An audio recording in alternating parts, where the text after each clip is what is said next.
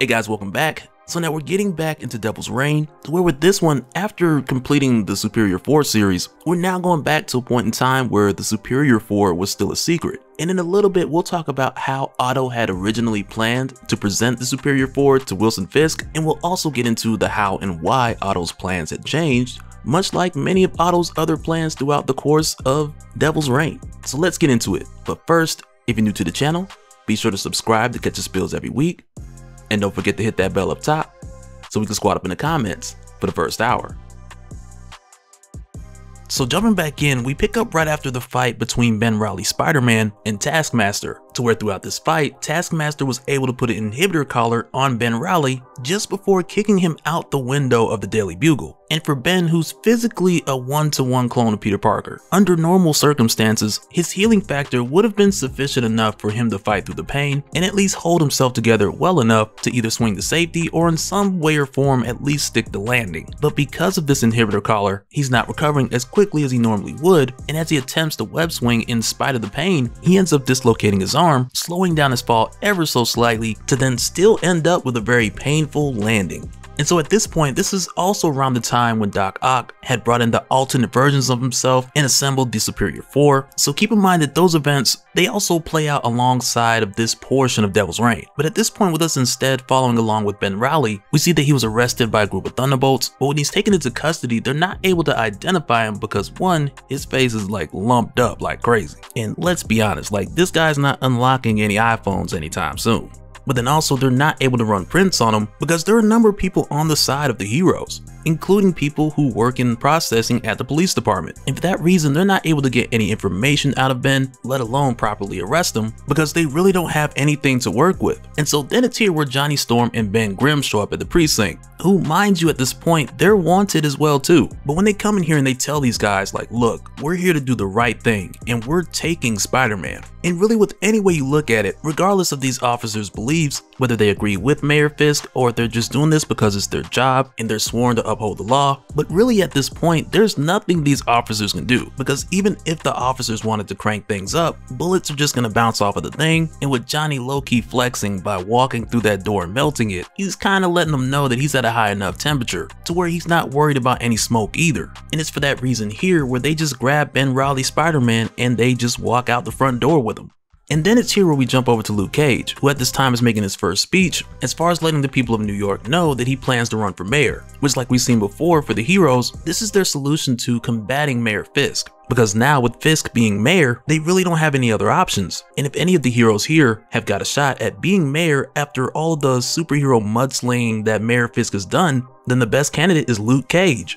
And with saying that, I would love to see like some superhero mudslinging commercial ads to where at the end you'd see like this message is approved by Mayor Fisk. But then also here alongside of Luke, you got Foggy Nelson, who not only has been representing a lot of the heroes who have been unfairly arrested, but he's also helping out Luke Cage with his campaign, to where this time he's been a huge help by working with the district attorney and making sure that Luke is not being chased by the Thunderbolts like all the other heroes, because he's involved with this election, which is something I just imagine would make this whole thing a lot more difficult. Like just imagine Luke Cage running up to the microphone and saying, vote for me, and then taking off because 10 Thunderbolts is behind him. Like that would be ridiculous. But then it's here where Mayor Fisk pays a visit to Zebediah Killgrave, the Purple Man, who, like we've seen, Mayor Fisk has been using his power this whole time, with the help of Otto Octavius. And at this point, Killgrave, he's not really impressed with what Mayor Fisk is doing, because the Killgrave, he lost a finger just for Mayor Fisk to be able to brainwash some voters. And to him, that's a bit underwhelming, because like, if you're gonna take a finger, man, at least part the sky with that thing.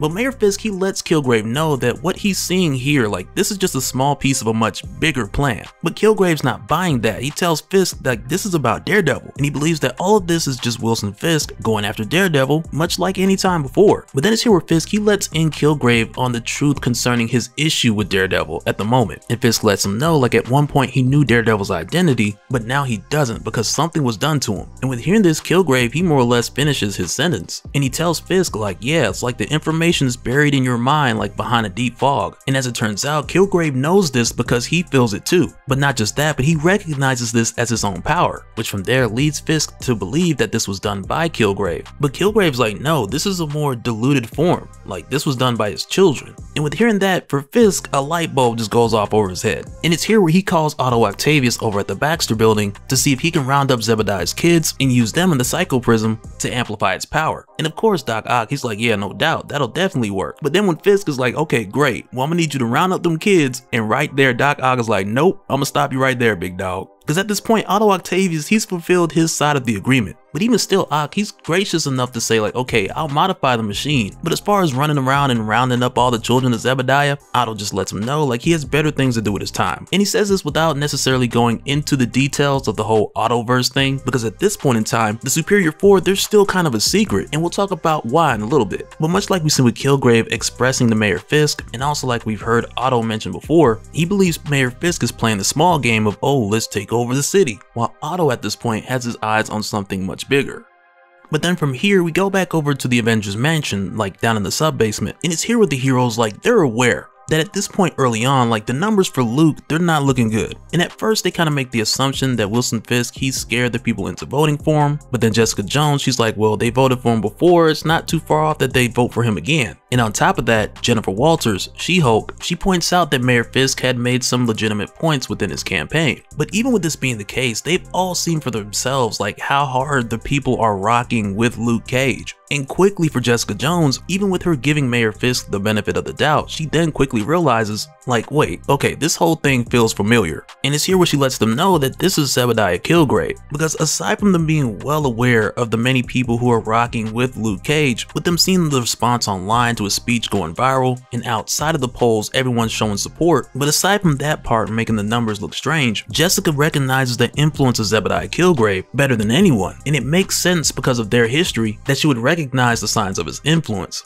But with her saying this and letting the others know that somehow Mayor Fisk is using Kilgrave's power to influence the voters and cheat the system, and right away Daredevil's like, we gotta stop this dude. But Captain America, he lets them know that they gotta pump their brakes, because if by any chance these guys are wrong and they attack the mayor, then that alone will just make everything worse, because right away they'll just be considered terrorists, regardless if they succeed or not, if the grounds of what they believe just isn't 100% solid. And it's here where Daredevil's just like, look, I'm gonna go, we gotta stop Fisk, and he lets Cap know that he's gonna do this either with or without him.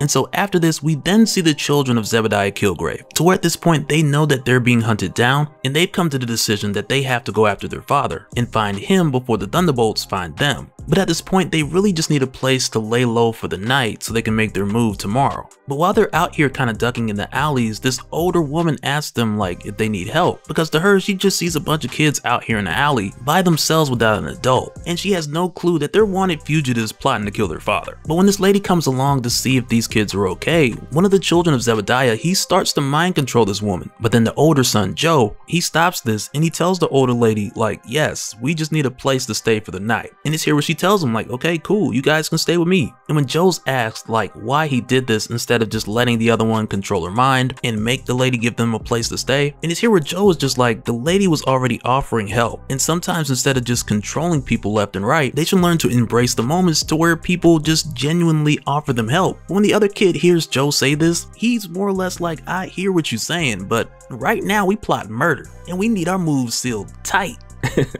Like that kid, he's on demon time right now.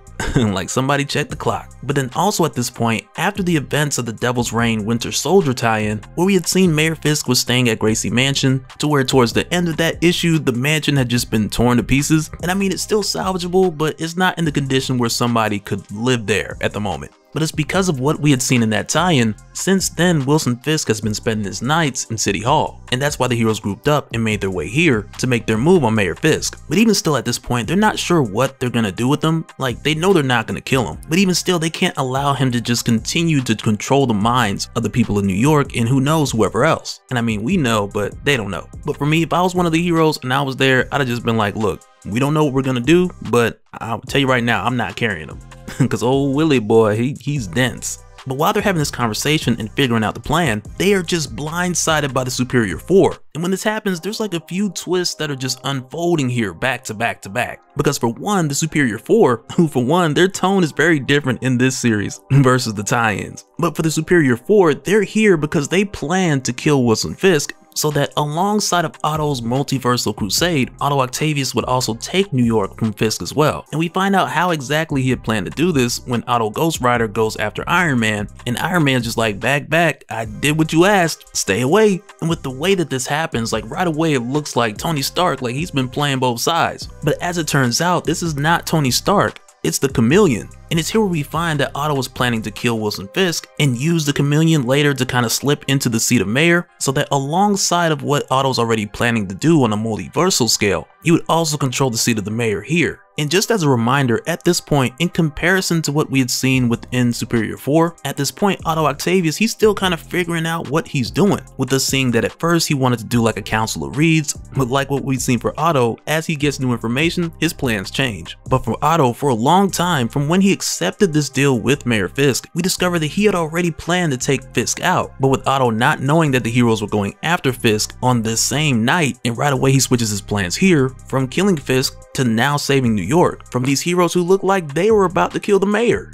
But with this happening, the heroes, they're just overwhelmed by the Superior Four. And for that reason, these guys gotta fall back quick. And when this happens, like all the heroes, they're ready to go. Like everybody except for Daredevil. And Miles just jumps on him like, dude, what are you, blind? We gotta go. Well, he ain't said exactly like that. Because really and truly, this team of heroes, they're just not equipped for this. And for that reason, they fall back so they can fight another day. But then after this, we then go over to Foggy Nelson, to where we see him making his way back to his office to burn the midnight oil, with him having a lot on his plate. But when he walks into his office, 2 black suits is waiting on him, and they put the hurting on him bad. Because their boss, Wilson Fisk, doesn't like the progress that Foggy's been making, so he sent a couple suits to put the hurt on Foggy to keep him from helping the heroes any further. And so now real quick, I want to give a special shout out to all the patrons. Thank you guys for all of your support. And for anyone who's new here, who wants more information on how to support the channel, I got a link below so you can go to patreon.com/dopespill. But that'll do it for this one, guys. Let me know your thoughts down in the comments below, and we'll do it again on the next one. Alright, later.